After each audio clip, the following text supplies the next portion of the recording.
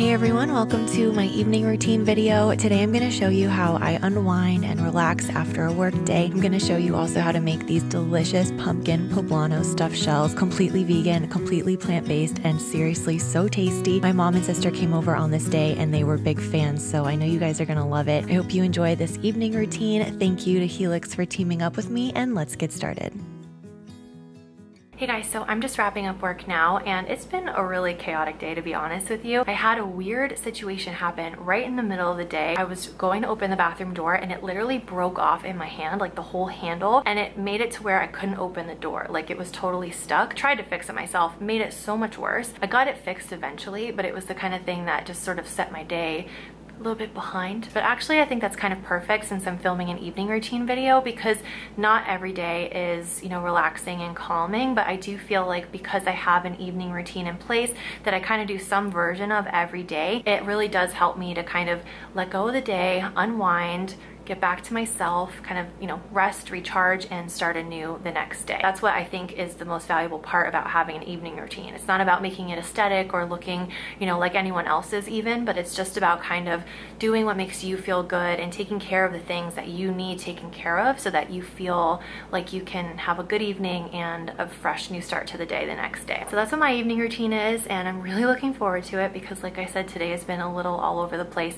And my family is in town, so we're going to be having dinner together, and I want to be able to be present and like really enjoy my time with them and not carry everything over from my work day into the night with them, you know? So I'm gonna actually go ahead and go on a walk. I'm listening to a really good audiobook, so I'm almost done with it, so I'm gonna finish that. And before I go, I'll throw in some laundry because I wanna have fresh sheets because I just got a new mattress and I want my first sleep to be with like nice, fresh, fluffy, clean sheets. So I'm gonna throw in my laundry, head outside, and get walking.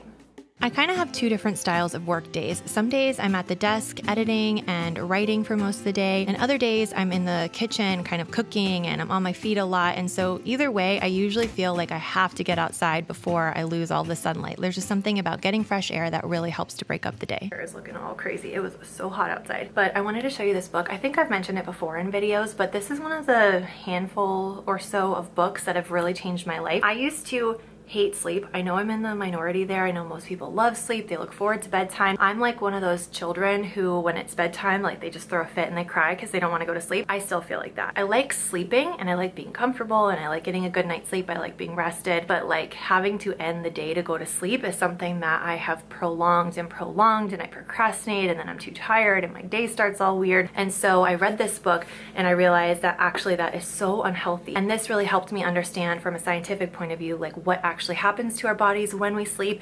More importantly, what happens to our bodies when we don't sleep, which that just like really made an impact on me because I'm someone who likes to eat a healthy diet, and it's like I eat all this kale and these berries and I drink lots of water and I eat oats and all these things that are good for me. And I think this was a good reminder that, you know, health is more than just food. Like food is a big part of it, but really there are a lot of different components to overall health, like getting good exercise, like getting good sleep. And this book just really made me realize that I need to be prioritizing that. So huge game changer. I'll link it below. He also has some really good interviews that I'll link below, like podcast interviews. He's fascinating. This book is fascinating. Sleep is fascinating. It's all really cool. But ever since my breakup, I've been kind of readjusting. And I think that whenever you go through a breakup, like you not only are dealing with the loss of, you know, that person in your life, but you're also kind of just drastically changing the course of your life. Like you think your life is going in one way, and for me, I kind of thought that eventually I'd be moving to DC, and I was thinking about what I was gonna move or what I wasn't gonna move, what I was gonna take with me, all that stuff. And so I kind of feel like for a long time I kind of had one foot out the door. Like I was really sort of itching to get to that next chapter in my life. And it did feel, in addition to like the heartbreak part of my breakup, it also did feel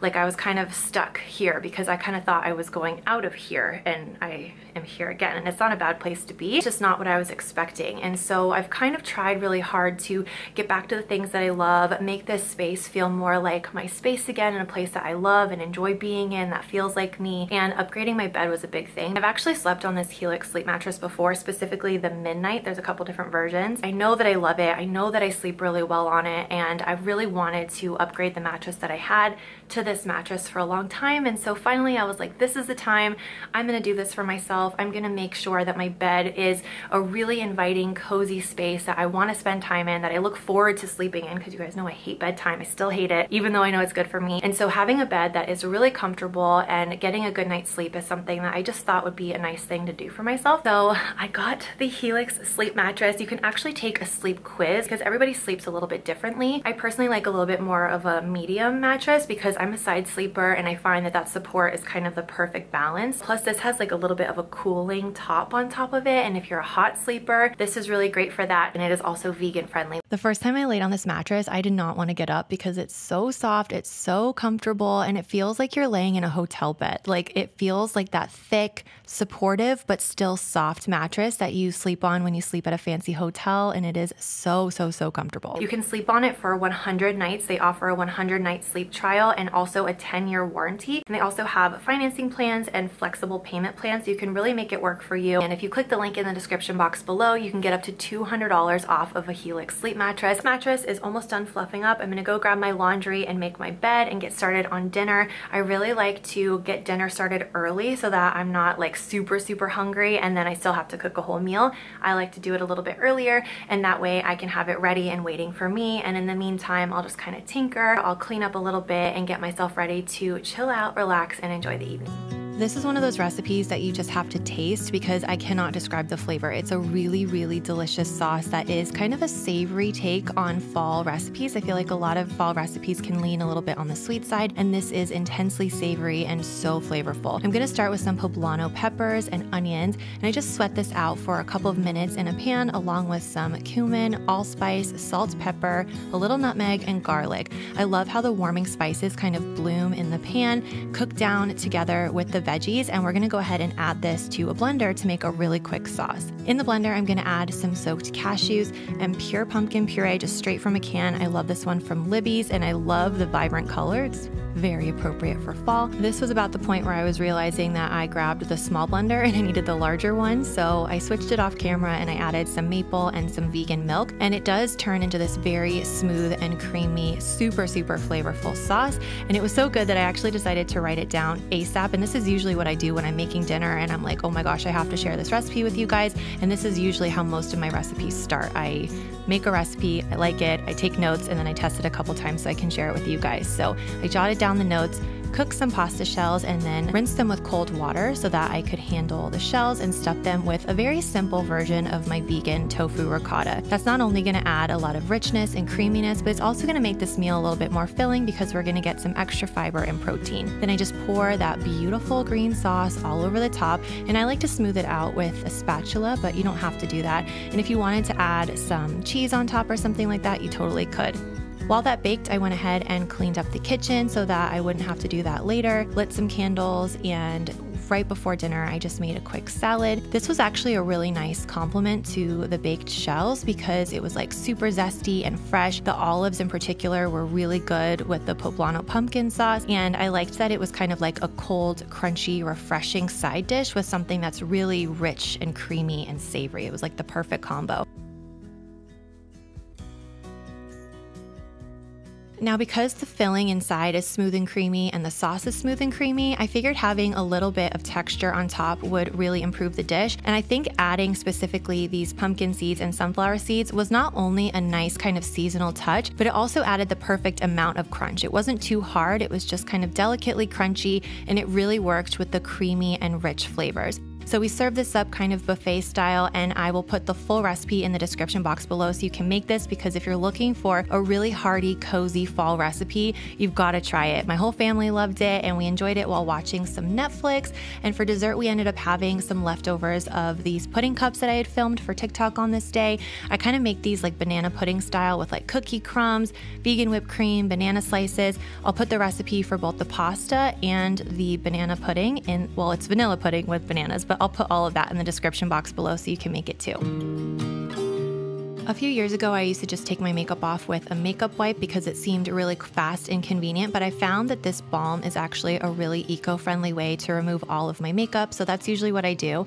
Then I get into the shower, wash my face, and afterwards I use this hyaluronic acid. It helps to hold on to moisture, especially since it's so dry here in California. And then I follow with this vegan-friendly, cruelty-free moisturizer. Sometimes I follow up with this one on top. These are actually pretty similar in terms of the texture. They're like a gel moisturizer. And then this is my favorite lip balm. It's unscented, plain, vegan friendly. It took a little bit of getting used to because it's not quite as waxy as, like thick and waxy as beeswax lip balms, but it really hydrates my lips, and I do find that I have very sensitive lips. So using this lip balm has been a total game changer and I love it.